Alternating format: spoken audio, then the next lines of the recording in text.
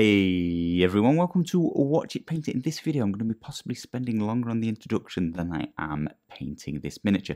I'm going to be trying to put some paint on Pippa. She is a Kickstarter exclusive from Zombicide Black Plague, and I think it's probably the easiest, simplest, quickest miniature in Black Plague to get painted and onto the table. I'm still going to use contrast paints in this one. I'm loving painting Zombicide, by the way. If you guys haven't been noticing, I'm big on zombies. There's a zombie painting competition currently running on our Kickstarter, and I mean that sort of spawned from the fact that I'm really enjoying just smashing some contrast paint onto my Kickstarter exclusives, just getting more heroes to choose from very, very quickly. I'm not particularly massively interested in this miniature. She doesn't appeal to me in any way, shape or form, but she's like 4 colours, so she's going to be a great choice for somebody to play with in a couple of minutes of painting.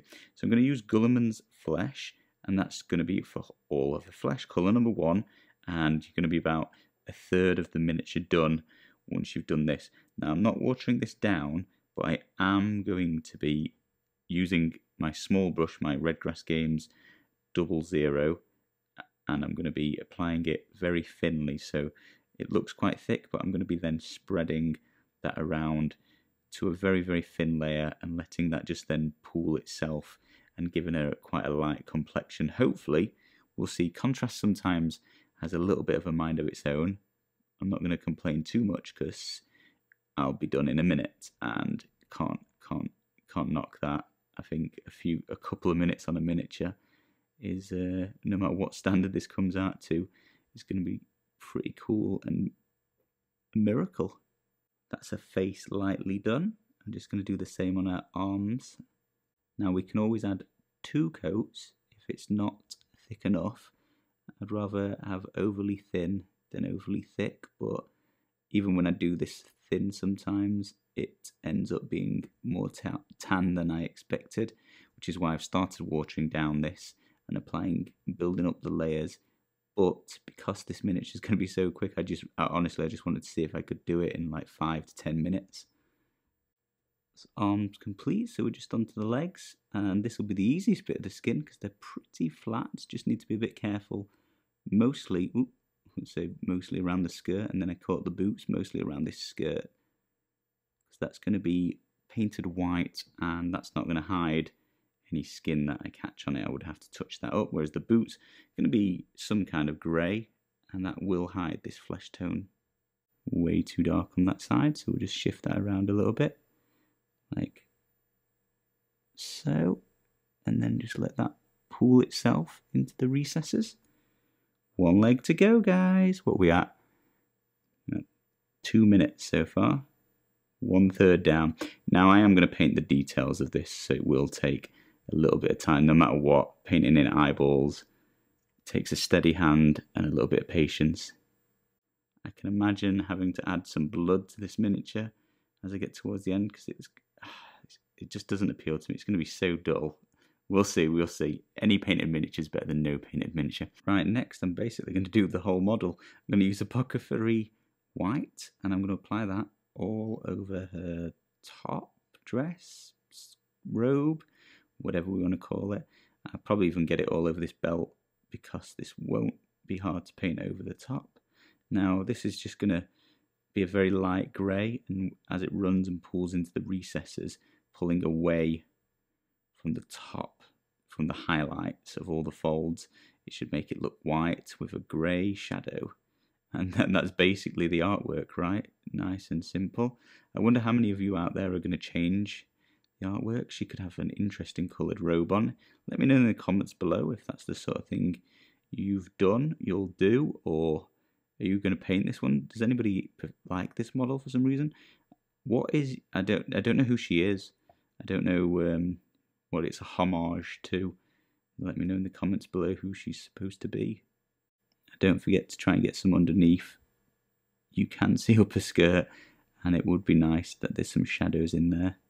While the robes are drying, we'll get on to the next colour, Basilican Grey, on her boots. And this is going to take about 20 seconds, using the big brush still, same as I did on the robes. They do look semi-lightish grey, so I'll make sure I move this paint around and not let it cool, super dark, but grey's grey. Carefully going to get the top of the boot. Bit of a mould line there. Didn't remove them before I started painted. I actually don't think I could make that much better. Not without a lot of work, and take far longer than this miniature would to paint. Plus, I'm not sure she's going to get that much table time. But by all means, spend a bit of time removing that mould line if you care a bit more. One on this side as well. I don't think it's going to detract too much from this. Oh, I should mention while I'm talking about mould lines, her sword was really, really bent. If anybody else has a similar issue with her having a bent sword or bent swords full stop, there is a video on the channel showing you how very quickly and easily to fix bent parts of a miniature.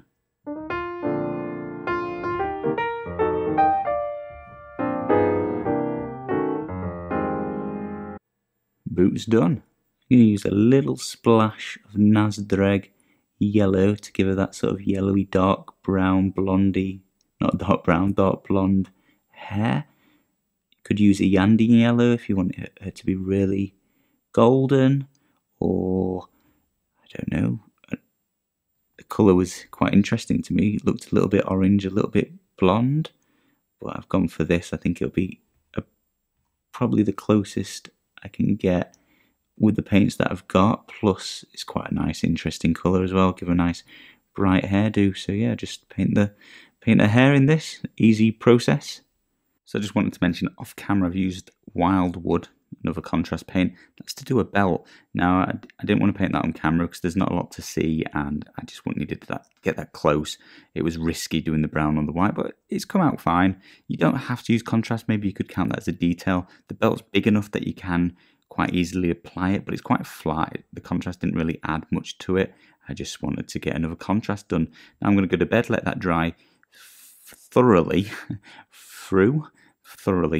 and then I'm going to come back and paint some details. That's all the contrast work done, so I'm going to add some details. I'm going to be using Army Painter's Machine Gun Metal. That's the dark silver, and that's going to be adding the base coat to these blades that she's got. I'm just going to paint them all entirely in this silver. I really, really, really love the Army Painter's metallics, and they're a lot of fun to paint, and it's a great way to stay in shape. I'll be catching the blade, the hilt, the handle and the pommels all in this same colour. It looks like she's got completely silver blades in the artwork, so I'll just stick along with that using the 00 brush. This is a bit fiddly to reach in between her fingers, which have already been painted. I do think the skins actually come out as the worst of all the contrast, but Zombicide is super forgiving. You know, they're all like peasanty, medieval style characters, so the skin being a little bit patchy kind of just looks like she's a little bit dirty, if you're into that sort of thing. So I'll be painting this large sword exactly the same as the small, just catch all of it. We're going to be highlighting up these blades next, so I'm going to use Claymore Blade. It's Army Painter's lighter silver. I'm just going to catch some of the raised parts of this, so a little bit on the pommel here, the hilt there. I'll catch the edge quite generously of this massive sword. What sort of sword's this? It's massive. I want to say bastard sword, just because I want to swear. Get some edge highlighting, a little bit on the front of the blade too. Then we'll do exactly the same on the back. A little bit on that pommel there, a little bit across the hilt, and then a little bit of generous edge highlighting just coming down onto the flat of the blade. Get that point too. And same on the bottom side. We'll do exactly the same on this dagger on this side, a little bit on that pommel, across the hilt. And this time we'll go down the centre of the blade as well. Just edge highlighting, just using the side of the brush, just carefully catching the centre. And I'll do the same along the sides of the blade too. This time not being very generous. Just catch the front of the pommel, the hilt again, and down the centre here. I've already caught the sides from the back. And that will do. Next up, we're going to use a splishy splash, a teeny tiny bit of Army Painter's dark tone. That's the black wash. And that's just going to be to make some of these details pop out on the blades that I've painted in. So I'm going to use some pinpoint shading just catching the areas I want to look a little bit darker. So that's bringing out the detail around the handle and the pommel here. And then we're just going to catch a little bit along the top side of this hilt, just to make a bit of a definition between the blade and the hilt. I'll just blend that carefully up slightly, only slight amount of darkening here, but it will make feel a little bit stick out a little bit better. We'll do the same on the bigger blade, which you'll probably see working a little bit better. So we'll get around that gem there. You could paint that gem in a different colour. It's not a different colour in the artwork, but it will make this miniature look a little bit more interesting and give a bit sort of better definition to the blade, because they're a bit blah, aren't they, when they're just painted as depicted in the artwork, just that black. And then on this larger blade, I can't remember what this is called. I did look it all up once upon a time, but surprisingly, sword terms I just don't use them that often. But yeah, the centre of the blade here is recessed, so I'm going to put some of this wash in there, just make that blade pop out that little bit more. It'll probably lighten up slightly as this dries, because that's a little bit over poppy for my liking, but we'll see. So I'll do the same on the back, working out this pommel again. I don't want to venture away from the artwork, but if that was just painted as a gem, using some gemstone paint, something like that, you could have a really, really interesting looking sword there with very little extra work. We do the same on the back side of this dagger as well, just a little bit around the hilt. We're getting close to being done now, and I'm just going to mix it up just a little bit and do my base painting. I normally leave this to the very end, but what I'm doing here is I'm procrastinating. I don't want to have to do the face. The face is so small, and most of the detail in this miniature is actually on that face, so I need to I'm just delaying as long as I can. Now, obviously, you might all be painting your bases differently. I'm just doing my Zombicide in plain black. I started doing them before I really started getting into basing and realizing that basing's really, really easy and you can make miniatures look infinitely better really, really quickly. But with Zombicide, yeah, I just paint them black. Now, you do want to finish your base, even if you're going to come back later. Maybe a lot of people will do the basing all together at the end. So I would still advise just painting black. It takes like a minute. It takes no time at all, and it's going to make your paint job just look that much better. It really pops the miniature away from this base that you don't really care about. So yeah, plain black for me. This is Army Painter's Dead Black, which is from their Zombicide range, which I bought to paint Zombicide with, but it's the same as their matte black. I can delay it no more. It is time to paint the super difficult face details. Now guys, I've switched down. Look at this. This is from Model Box. This is the smallest brush I own, 000 from Model Box. Here we go. I'm going to use Basilisk Brown, a yellowy brown from the Army Painter, and that's going to be to paint in her eyebrows. Pro tip guys, I've mentioned this a few times, if you're lucky enough to be short-sighted, as I am myself, take your glasses off. It's like zoom and enhance for free. I would actually for this put on my magnifying headset if I knew where it was, since I moved house and I do not. Well, that's super thin. It's going to take a lot of coats, but that's all you need to do. Just build up these eyebrows. A good 6 coats later and the eyebrows are done.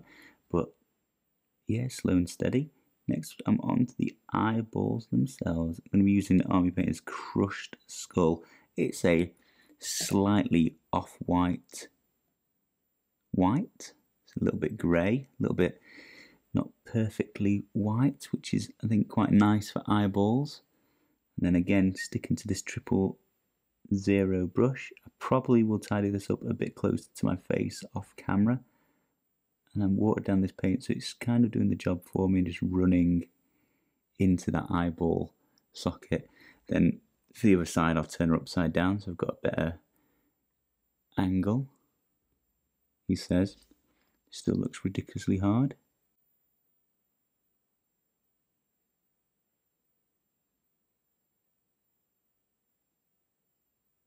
They look pretty uneven. I'm going to go get it nice and close to my face and just tidy that up next. Right, off camera, I decided to fly too close to the sun. They're not the best eyes in the world, but I added in some void shield below not pupils, irises, and then I added some black pupils on top. Don't get me wrong, in person at a reasonable distance, well, on the table you ain't going to see the eyes full stop, but just in my hand they look great. They're fine. Up nice and close on camera, you can see I'm a bit special, but it is what it is. It'll do, pig. It'll do.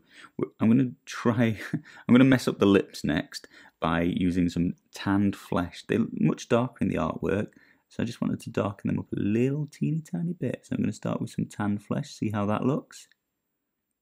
Oh yeah, keeping with the small brush. Just adding a teeny tiny bit. Something like that.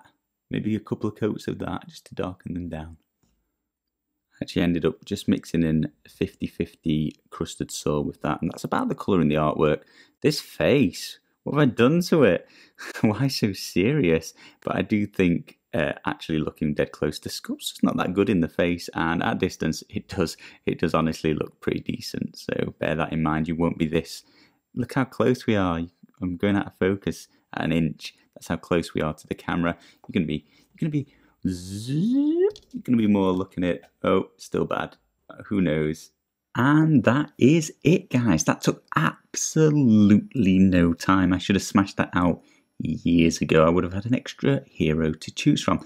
I think this is a very, very nice miniature for you guys to start with. If you're brand new to painting, you've only got to pick up a handful of paints. You don't have to learn how to do very much. Apply some contrast and then mess up some details afterwards. No, take your time with the details. And remember, once you step away, you can't see that teeny tiny detail. You're going to make it look absolutely amazing. For 10-20 minutes work, it's nothing at all. Now guys, don't forget we are running our first ever painting competition over on Patreon, and it is zombie themed, so Zombicide's perfect. There is actually only a few days left to enter if you're interested in that, so go and check that out immediately and paint something up. Try and beat this. That won't be hard. You'll be in with a chance of winning. Anyway guys, let me know which other Kickstarter exclusives you'd like to see painted up in the comments below, and I'll see you again next week.